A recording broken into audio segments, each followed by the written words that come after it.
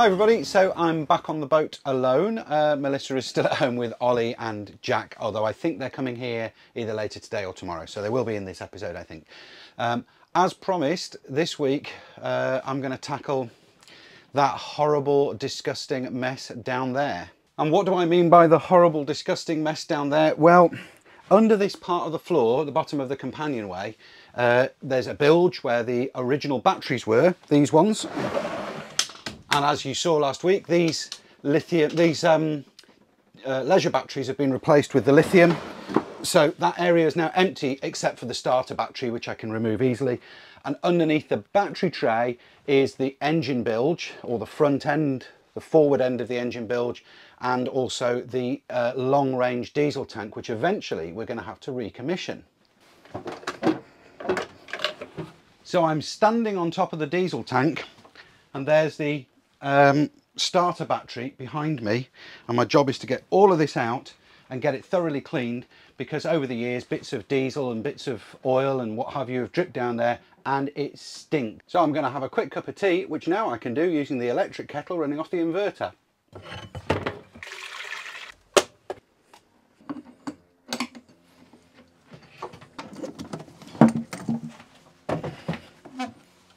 Right, a lot of cleaning to do. That there, what you're looking at now, that is the keel diesel tank. This was the battery tray. This is where the batteries were. You can see there's a bilge pump under there, and you can see there's the takeoffs for the diesel tank there. I'm going to have to get the rest of that bilge water out. I've got some barrels to pump it out and get this whole area nice and clean, because that's what's causing the smell in the boat. So there's two bilge pumps down here. There's this one, which is it's an electric bilge pump, but I don't think it has a float switch on it. It's manual sort of switch only. And then there's the pipe going down to this Henderson hand pump. But they all need to come out really, because it's just disgusting down there and I've got to get it clean. So they're going to need to be undone and come out. And then I just hope the boat doesn't spring a leak while I've got all the bilge pumps removed. I mean, there's no reason to suspect this boat is going to suddenly spring a leak. It's sat here leak free for a decent amount of time, so I can't see it being a big problem. Yeah, I think the next thing actually is get the little get that little whale pump on a stick down there and empty the rest into a barrel. Also, I'm hoping that I find Paul's 10mm socket down there, because when Paul was working on the boat, he dropped his 10mm socket down there, and eventually I'll get it back.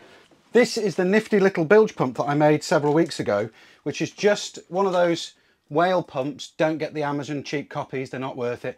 A whale pump on the end of a piece of stainless steel box section with the tube going up the middle and a couple of crocodile clips on, and it means that I can very easily get the bilge pump to the very bottom of where I need to get to, the bottom of those tanks and the bottom of those bilges. So let's get to the bottom of this bilge first.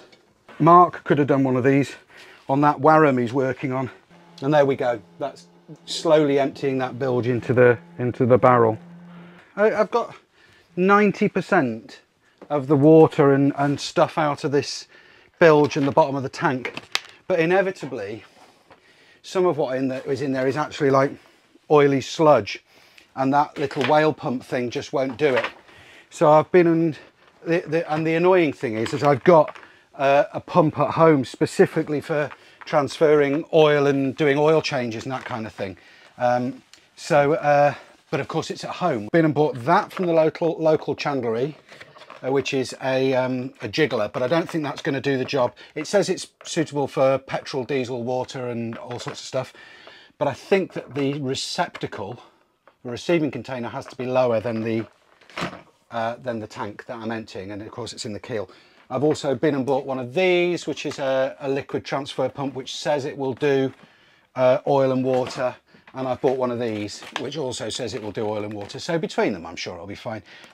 I'm not sure how successful this one's going to be, because I don't know how long, it's not got very long reach, has it?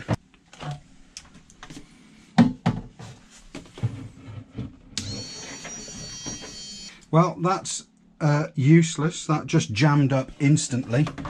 What about this? This says intake and discharge system. Intake and discharge transfer system transfers liquids rapidly, pumps pumps air or liquid. Right, you get down there.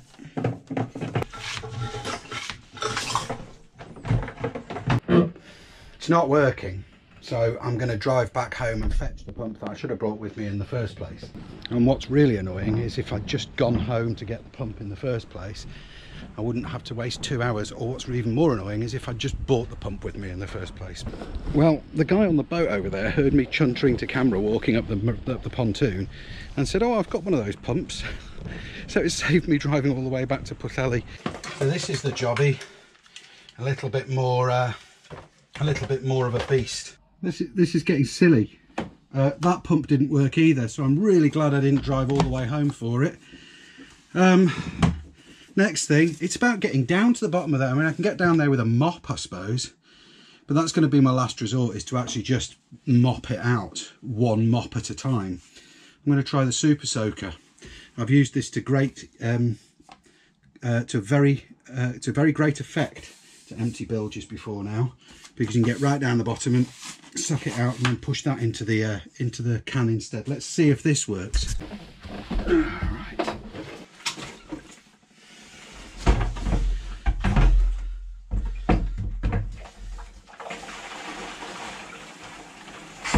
That's working.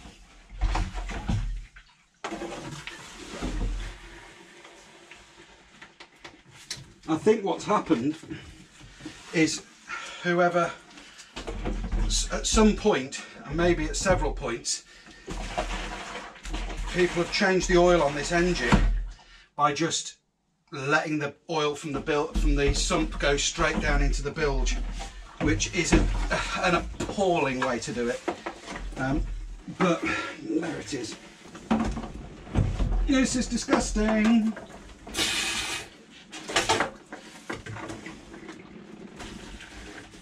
Let's get the rest out of the fuel tank as well while we're here.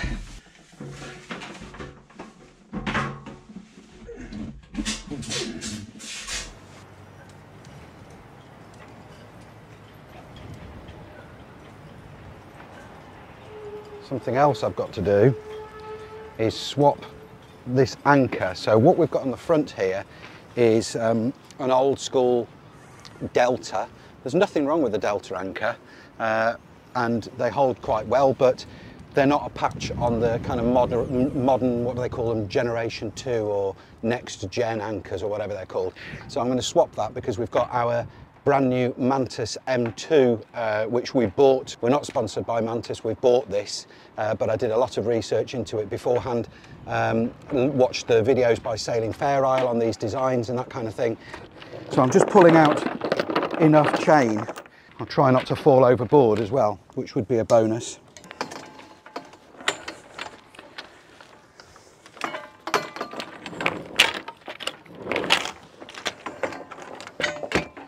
There you go. So this Lumar Delta is, I think, 25 kilos, I think, or 20 kilos. So this is the Mantus, and it's a beast. It's actually more or less a storm anchor, but we can't afford to buy lots of anchors, and I'd rather have one big chunky one than something that's too small. It comes into two pieces, so this section removes from the shank removes from the spade, as it were, so that you can actually flat pack this and store it below deck when you're on passage. Okay, now I can put a split pin through there.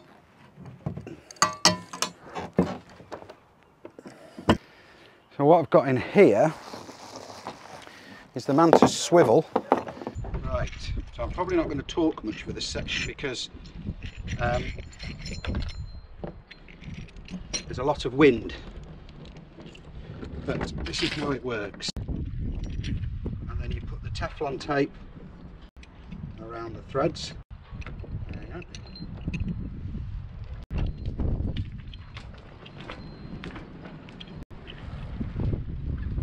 Okay.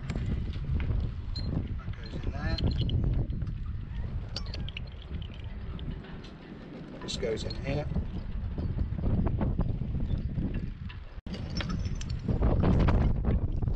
And then this tightens up. And then it's a matter of seizing this. All this comes supplied with the anchor, which is great. So I'm going to put the first piece, and before I watched their video I thought you'd wind it all the way round in this groove, but you don't. What you do is you go round like this, and then you only do 1/2 at a time, and they reckon 2 to 3 turns is plenty. Right, so now this can be tackled onto the anchor itself. Hopefully I've done this right. Please tell me if I haven't.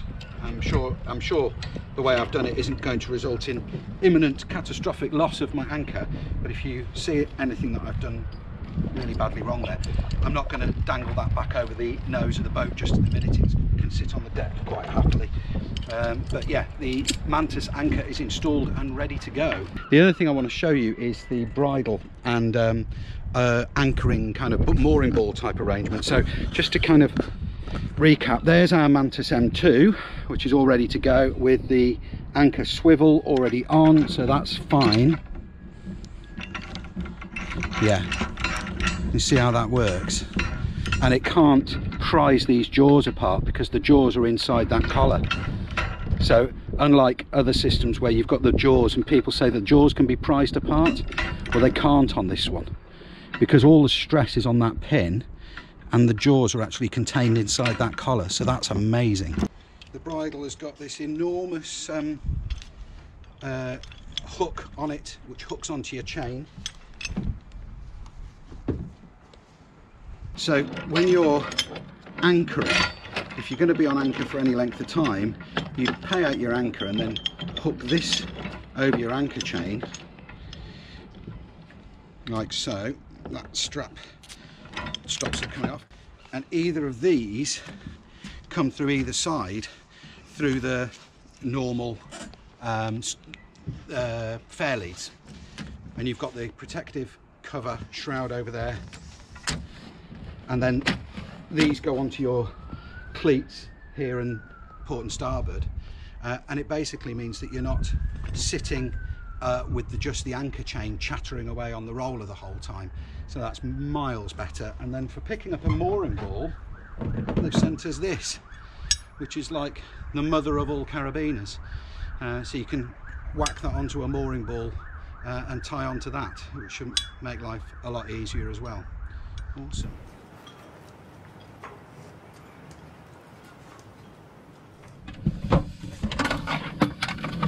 I can't even reach down there even with a litter picker. There's a torch.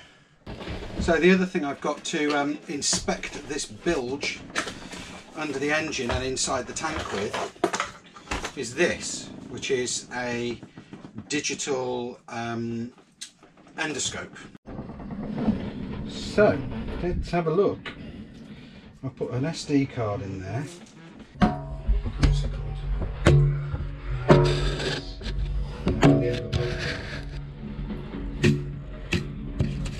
So that's what's at the bottom of the fuel tank. And what about the engine bilge? This one's a little bit more tricky to get into. I can't see Paul's socket, but it must be there. My plan now is to remove as much of this pipe work and bilge pump pipes and all that kind of stuff that I can to make as good access as possible down there. If we spring a leak, then we've got a problem, but I don't see why we should. We're sat here quite nicely and there's no logical reason, but my paranoid brain is saying, what happens if the boat starts sinking now? I guess I'll just have to put a bilge pump back on really quickly, but that shouldn't be too difficult.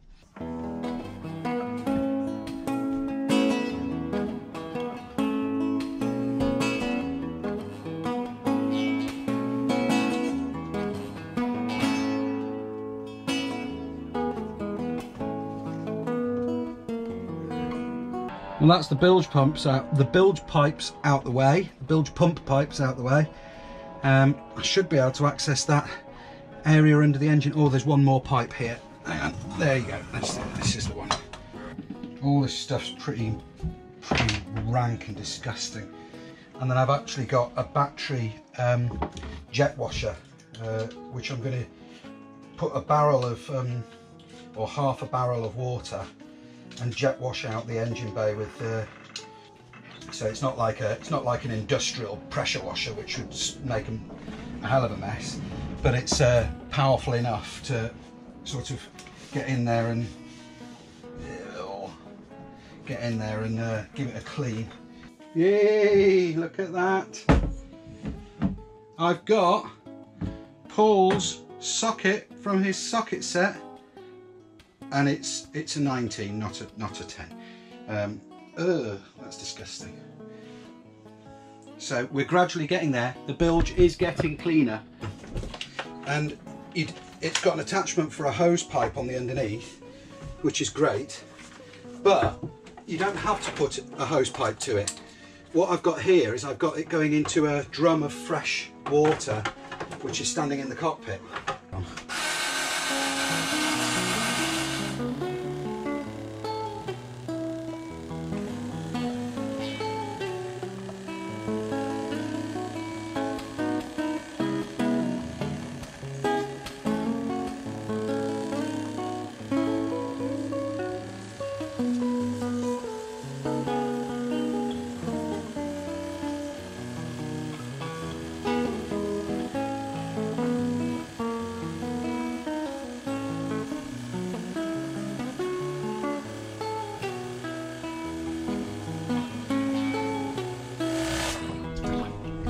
That's going to take a while, but it's not bad. It's not bad at all. This is worth using for this job, definitely. In an effort to kind of boost YouTube earnings, which are not that significant, and in the process of giving up my day job as a paramedic, which I haven't done yet, I'm still working full-time as a paramedic, but I'm now offering guitar lessons online via Zoom. So if you want to have guitar lessons with me, private one-to-one guitar lessons via Zoom, drop us an email to the email that's on the screen now, and I'll get straight back to you as soon as possible, and we'll set something up. So this is very much a kind of seat of the pants thing. I haven't set up a website, I haven't kind of set up some expensive platform for doing this. I'm just offering one-to-one private guitar lessons over Zoom or whatever suits you, whatever video format seems to work for us. But yeah, drop me an email to the email that's on the screen and we'll set it up if you're interested. It's just another way of generating some income to kind of support the whole project and support our family being able to go off and earn as we sail. Look at this, it's a big difference. It's not, I wouldn't eat my dinner off it, but it's the bilge of a boat after all. And it means that I can actually start to get these old attachments off the old tank and start to disassemble that next time. Again, it's not part of today's mission. Today's mission is give this a clean and try and get the smell gone. So yeah, that's a lot better. I'm just boiling another kettle of water, and I'm just kind of scrubbing it down and cleaning it down and wiping it down, and then obviously I've got this drum here, so anything that comes out the bilge goes into the drum to get rid of. It's kicking my ass though, so physical, because I can't just kind of reach down there because you've got all of this stuff in the way, and it's just, anyway, I'm moaning, sorry. A little bit more mopping later, and looks like that. I'm just going to flash up a before and after pic so you can see the difference. You can see I have achieved something here. It's just what I think I might do for the actual diesel tank, because I've emptied that. The diesel tank is empty and I've mopped it out with some detergent and boiling water. But it's not, again, I wouldn't eat my dinner off it, but it's pretty clean. We're going to lift out in a bit to replace all the skin fittings and all the through holes and put some new anodes on and things like that. It'll only be a short lift, but it might be a case that it's best to get that tank pressure washed when we do the lift out in a few weeks.